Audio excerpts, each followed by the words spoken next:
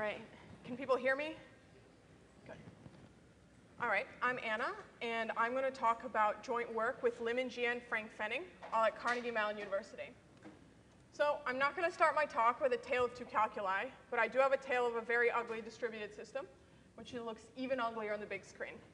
So this is a distributed system that is doing some sort of distributed computation. And the idea is that every component has a role or a job as part of the computation. And because it's a distributed system, each component or node is a unique point of failure. So let's assume that something goes wrong in this system. Some component is not following their prescribed role. Well, how do we tell?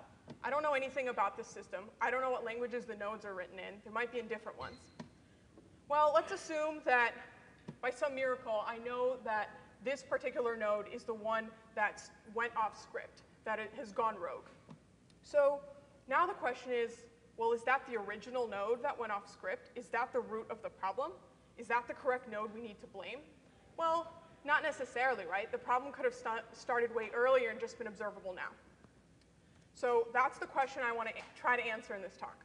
So I'm going to talk about two main contributions. The first is this work uses session types to dynamically monitor communications between processes with the goal of detecting undesirable behavior. Second, we want to correctly blame the party that violated the prescribed communication protocol. And this previous speaker did a very good job introducing session types, so I just want to remind you that we use session types to model processes that interact with each other because they have this nice property of the session type changes as the communication progresses. And when I say correctly blame, what I mean is we want to be able to say which process started the wrong behavior. So we want to give you a set where we guarantee that the original bad process is in the set. So I mentioned that we're going to use session types for dynamic checking. Why don't we do static checking? Well, first of all, like I said, we don't really have any information about these systems. And we don't want to make assumptions about what languages they're written in. So if we use static checking, well, I would need a static checker for each node, and that would be a whole lot of static checkers. Also, I think it's unrealistic to assume that we'll always have access to the whole computing base. Whereas in our approach, we use session types as invariants, and then we can check them dynamically. So let's talk about our process model. So in our model, we have processes, and processes talk to each other over channels. And there's a queue that sits in each channel. And the idea of this queue is that it acts as a message buffer, so for asynchronous communication. So we say that a process provides a service along a single channel. Something like proxy P means we have a process named P, which is providing a service along channel C. And here we see that there's a queue that will store any message that P might want to send or whatnot. And we have the invariant that a process can be a client of many other processes, but it can only provide a service along one channel. So be a client on many channels, but only provide a service along one. So our invariant is each channel has a unique, connects exactly two processes. And this is our linearity assumption. So this is our main typing judgment. And the idea is just what I stated. We have a process P that's providing some service along channel C with type A. And this process can make use of these other channels, C1 through Cn. And these C1 through Cn have types A1 through An. So my channel names are in purple, my session types are in red, and my process is in green. And again, process is providing along a single channel, but may be a client of multiple channels. So if someone's talk of linearity is reminding anyone of linear logic, well, you're right. Session types are a Curry-Howard interpretation of intuitionistic linear logic. So I'm just going to review some session types. So first, they're the simplest session types there are. The first one is just you want to go ahead and send some value of type tau along a channel C, and it's tau end A. Basically, send something of type tau, continue as A. The dual is the next line. We've got a channel C of type tau arrow A. So we're going to receive some value of type tau, continue on as A. Then we've got just a termination type. So these are all sort of simple session types. So now let's talk about the higher order ones, the interesting ones.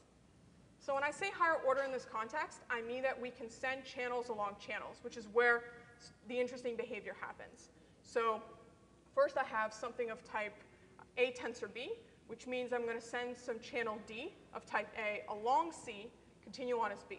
And the dual I have A lolly B, which means receive some channel D of type A along C and continue on as B. So when we're actually doing these send and receive, these higher order situations, we're actually going ahead and spawning off new channels Ds of type A. And finally, this was also mentioned in the prior talk, we've got an internal external choice. And since I've marked the labels in blue, and the idea is either internally or externally, you make a choice is made of what service we would like to use, and then we continue on as the type that corresponds to it. So let's look at an example. This example is based off of a life problem that I have. I keep my phone in my pocket, and my phone camera is always taking pictures without my knowledge, so I end up with a ton of pictures of I don't know what. So I would really, really like for my camera on my phone to ask me every time whether I'm sure I want to take a picture. So I can model this with session types. How exciting. So I can go ahead and write a session type that models the camera process and a session type that models the user process. So first, let's take a quick look at the picture. The idea is I have some operating system, my phone, that's going to tell the camera, I want to take a picture. And the camera is going to ask the user, well, are you giving me permission? And the user is going to internally make a decision about whether they want to give permission or not, and send back this permission, the camera will take a photo. So in the type language, the camera process is an external choice because the camera offers a service that anyone can query, can request. There's only one service offered, it's take. And the service, what it's going to do is it's going to receive a photo permission channel. It's going to contain a photo permission. And then once it has that, it will go ahead and produce a picture handle channel, a channel with a handle to an image, and then continue on as the camera. And the user type is similar, so we also have an external choice with one possible functionality of pic request. Anyone can ask the user, hey, will you okay me to take a picture now? And this actual pic request is an internal choice because it's up to the user to decide whether they would like to fail or succeed. So if the user decides to fail, they just continue on as the user, they don't send anything, they don't want to take a picture. And if the user continues to succeed, they're going to go ahead and send along a photo permission channel and continue on as the user. So a couple of points is, first of all, we see that we are making use of a bunch of higher order types. We're sending along channels. And second is, what I personally find most exciting about this approach is the fact that I'm only modeling the communication between processes. I've said nothing about how the user or the operating system or the camera are implemented. So what are the assumptions that we make in our system, in our monitoring system, which I'm going to talk about next? So first, we don't trust any processes. As far as I know, they're all bad, they're all rogue. But I do trust my monitors and my messaging queues. So I assume that there's some network layer that does this all for me because I really, really don't want to think about it. So it seems silly to me to talk about monitoring before I talk about an attack model. Like, what am I considering an attack? So I consider an attack when a process is taken over by another process. So it's being replaced by some rogue process. So what do I mean?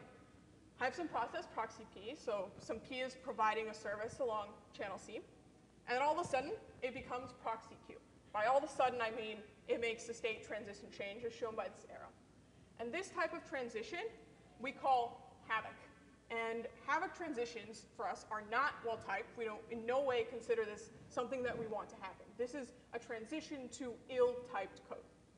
And there's one limitation on the attacker that I want to mention because it's important, is if you noticed, we have though there's a different process, the channel C has remained consistent. And that's because we make the assumption that our attacker has to have some knowledge of the existing channels in the system. They can't go ahead and just make up some new channels or forge some channels. So they have to sort of have seen some of the channels. So like I said, Q doesn't invent new channels, must know about existing ones. So what can our monitors do, and how do they work? So we place monitors at both ends of our monitoring queue. And the reason we place them at both ends is because our channels are bidirectional, and the queue is the one that maintains the direction. So we want them at both ends. And the idea is the monitor is just a type checker, and it's going to check values as they come in, and they're enqueued into the queue. It's not going to check them again at DQ. Again, communication is asynchronous. There's no need. And our monitors can only observe communicated values. They have no knowledge of any sort of process internals. They have no knowledge of other monitors, nothing like that. And what our monitor does is when they detect a type violation, they raise an alarm and they stop computation immediately. So I'm going to show you a simple example. So here I have two processes. I have process Q and process P. So process Q is providing a service along channel C, and this channel C happens to have type int and A. And process P wants to be a client of this process Q. Process P is also providing a service along channel A, but it's not pictured on the slide because it's not relevant. We're only talking about channel C. So you might notice our communication is going right to left. Sorry, I was feeling rebellious. So, and perhaps reading too much Hebrew. This has recently come to my attention. I was like, I'm not changing my slides at this point. It is what it is. Okay, so let's say that process Q wants to send the number 5 over to P. So what are we going to do? So nothing too exciting here. We're going to go ahead and this right side, right-handed monitor is going to go ahead and say, well, is 5 of type int or not? And 5 is of type int, so 5 is going to go into the queue. And as soon as that happens, the type of the channel C is going to change to just A. Remember, session types change as we go through our communication. And again, I'm not waiting for any sort of DQ. I don't care. It's asynchronous. It's not my problem. So what about if I didn't send 5, but I sent a string, sort of say my favorite string ever, sloth. So if I tried to send the string sloth, what would happen is the monitor would try to type check, say sloth of type int, sloth is not of type int, so we would get an alarm and the computation would just stop. Okay, so let's talk about higher order monitoring, which is a little more interesting. So again, same setup, but this time Q wants to send a channel D to P. And we have this problem of I can't look inside this channel. I have no idea what's going to happen later on this channel. I'm not equipped with these sort of see into the future capabilities. So what do? And here we're going to do something similar to the higher order contract checking approach, which I like to call pass the buck and worry about it later, which is we're just going to say, okay, you know what, we don't know. Shove this channel D into our queue, so my type changes to B, but we're also, what we are going to do is we're going to spawn off a new process, which I'm calling R, that is providing a service along this new channel D and wrap it in a monitor. So the idea is that when something happens later or never, then this monitor is going to be monitoring this new process and channel with type A. And I just want to make a note that when these spawns happen, the monitor that put D into this queue keeps track of this. This will be important later. So what are the monitoring challenges? Well, remember, I mentioned the fact that we have this linearity constraint of where we only want, so we have a channel that is like 2 endpoints very strictly. Processes can only provide a service on one channel, but the client on multiple channels. Well, it turns out when we have havoc transitions, all of that goes to hell. We can have channels be dropped, duplicated, and we get really, really ugly things. And the main problem is we can get cyclic dependencies. So this is just a tiny picture with 3 processes in blue. So these yellow arrows denote spawns, like processes spawning, which are reasonable. And this red arrow is bad because it creates a cycle. And we don't want cycles in our system. Cycles are hard to monitor. Cycles are hard to blame. Cycles are what make part of the reason that this work is challenging. So let's talk through a blame example.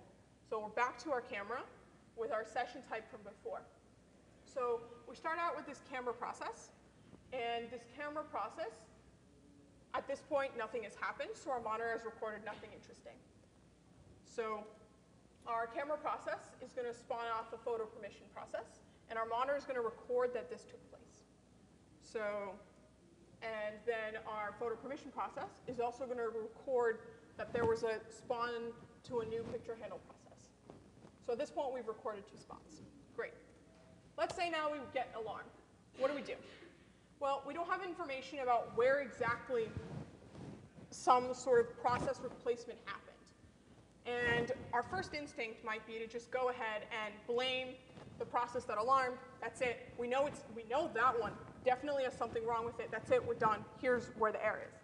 But as I mentioned, there's a big difference between the origin of an error So a process being replaced by a rogue process, and observable bad behavior, which can manifest many, many steps later, and actually it can never manifest. So this is not in any way sufficient blame.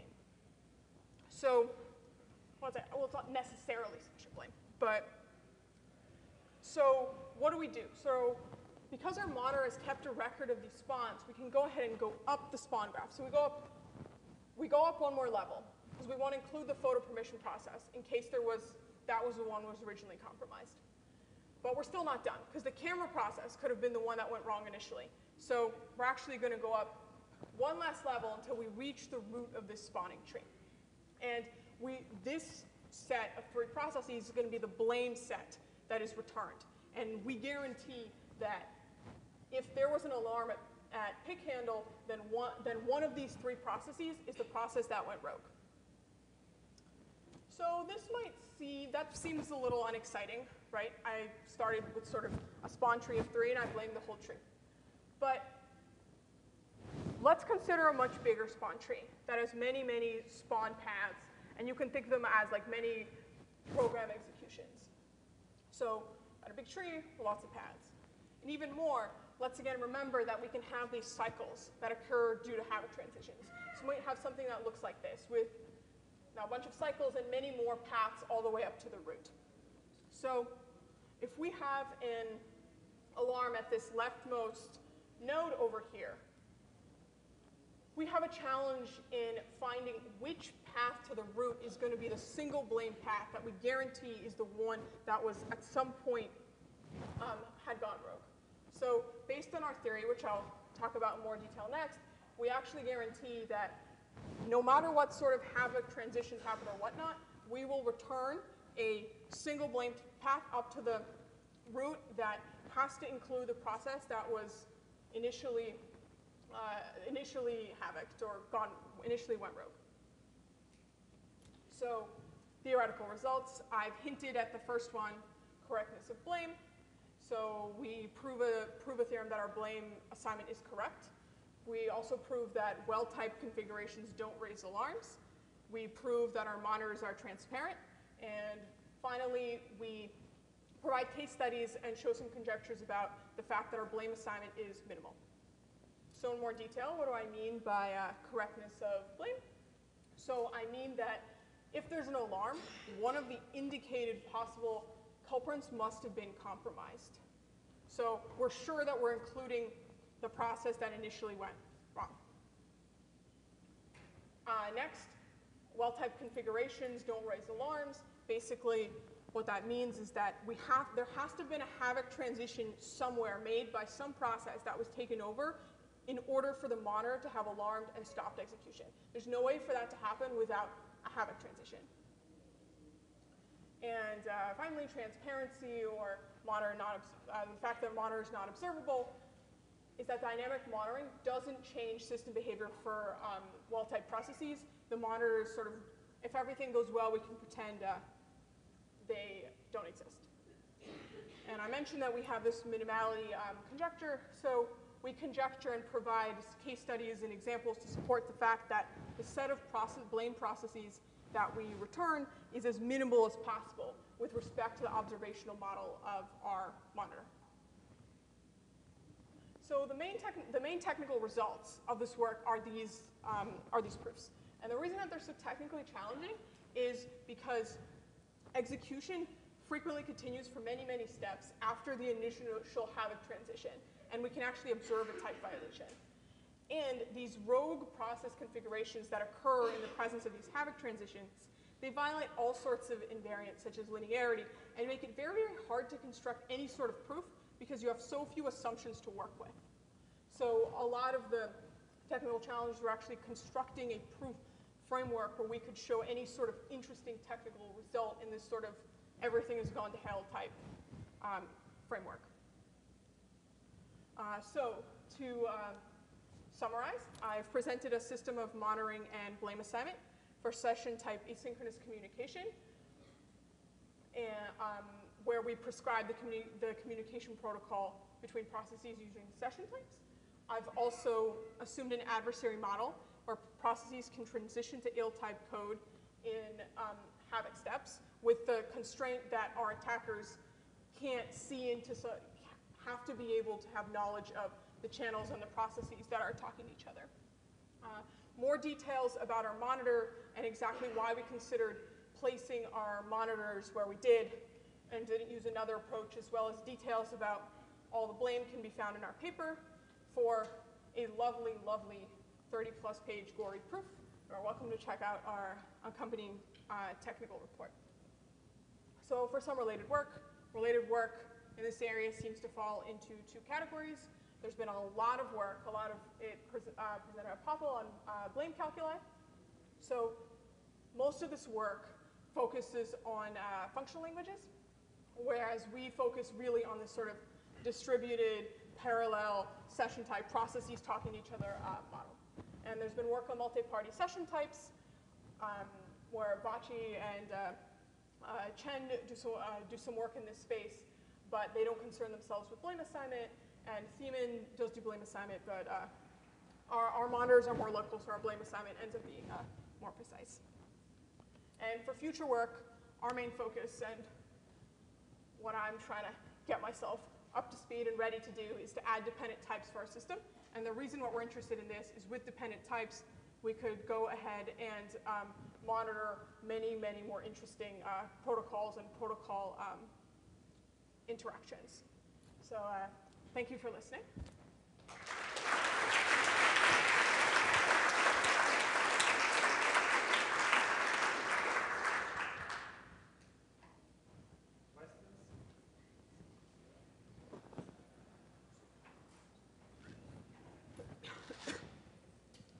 Hi. So this is nice work, and I see how your attacker model makes sense in the parallel setting in which you can assume that, I don't know, the OS sits between your processes and keeps track of these queues and makes the monitoring. I'm not really sure how you would really do this in practice in a distributed setting in which you would be adding extra nodes, or how do you see this work in a distributed setting where also the assumption that the network doesn't try to harm you is also not true? Right. So that's a good question, and we're sort of at a point where we're starting to think about this, because as you mentioned, I think I've made a reasonable case why this works in a parallel setting, but we're not quite there with a true distributed setting. So we've been thinking about, like, do we need to place monitors instead of in the queues, place them on the nodes themselves in some way? Do we need to add our extra trusted nodes in the middle of that host this monitor? And we're still thinking about it. If you have any great ideas, I definitely welcome them, because I really would like to get a PhD at some point. That would be good. So, Phil Wadler, University of Edinburgh.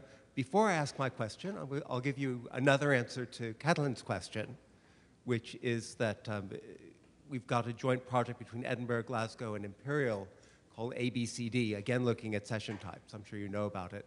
And we've got lots of work on doing this monitoring in practice, all done by Nabucco. So the answer to your question is standing behind me. And you should have a chat with Nabucco about the practical applications they have that do this kind of monitoring. The question I want to ask you is, you had, there's a saying that says, never attribute to malice what might be due to incompetence. And you've looked at this attacker model, but it might be there's no attacker, you've just got some code, and somebody goofed while writing the code. So I think that's a much more common case. And I was going to ask how what you're doing applies in that case. And in particular, what I want to ask about is this theorem that says, oh, well, when everything's well typed, then you get no errors. In gradual typing calculi, that's what the first theorems look like. You look at the early papers, and they all have a theorem that says, oh, and if everything's well typed, then there are no errors. I thought, OK, well, that's probably true, but it's not interesting. Right? And what blame is really interesting for is it lets you say, if you've got two parties, and one is well-typed and the other is not well-typed and so might have errors, guess what? Turns out the errors always happen in the not well-typed party. And blame is interesting because it lets you prove that at higher order. Have you thought about looking at that in your monitoring system? So, lots of parts here. Yeah, first of all, I absolutely agree that attacker models sometimes seem a little too nefarious, and someone could just write code that violates the prescribed communication, what they were supposed to be doing, not out of malice or incompetence. So I actually think that this would transfer over reasonably well, because you could model the fact that someone sort of replaced what was supposed to happen in a process by a different process. Similarly, as we have stated, thank you for pointing out the joint project that's also connected. And as to your last question, so yeah, I have looked at a lot of the gradual typing work, and really if things are well typed, they're boring, right? So we really, I think the interesting results here have to do with the fact that we can provide some blame assignment in the presence of these havoc transitions. And the bulk of the work here has been proofs with the presence of these havoc transitions. And where I see this work going is sort of, can we do blame when the types are more interesting? Say dependent express much more interesting things than I sent an integer and then I sent an integer and another integer. And in that case, blame would be harder to do, but also could distinguish between more interesting things, in my opinion. Hopefully that answered your question. So I have a simple question. What I don't understand your conjecture about minimality. And can you explain a bit more? Sure. So we provide a blame set, so a set of processes that we say the original compromise process is in this set. So we conjecture that the set we provide to you is minimal with respect to our monitor. That is, it's as small as it needs to be to capture the chain of processes that cause the problem. So we haven't proved this result because I'm sure as many of you might surmise, proving minimality is horrible and awful and very hard because you have to prove that if you remove any potential process out of that set, then that's not good enough. But we have examples in our paper and we've worked out a ton, and it seems to be, so it's conjectured that our assignment is minimal with respect to our monitor. To be more precise, we would need to have our monitors be able to see more or be more powerful or whatnot, or make more assumptions. Okay, thank you. So your session types are polarized, right? Can you talk louder? Sorry. Your session types are polarized, Yes. which requires to have explicit shifts. Yes. Given that most programming languages that are used to program these distributed components, together with stubs that are generated for those based on message protocols, do not have shifts, how do you reconcile that with your assumption that you don't have access to the code of the components? Good question. So, well, there are sort of two ways to sort of think about this. One of them is the thought of maybe, so our language is polarized, and this is described in the paper, but perhaps we can loosen that requirement. And perhaps there is a way to make this work without polarizing the types that would give us back more of the assumption of we don't need to know anything about the languages of the processes or whatnot. And then there's the other side, which is, you're right, most languages don't have any of this sort of shift. So do we have to require language extensions or something on top of? I'm more prone to the first approach than the second. Thank you. So let's thank Anna for the great presentation.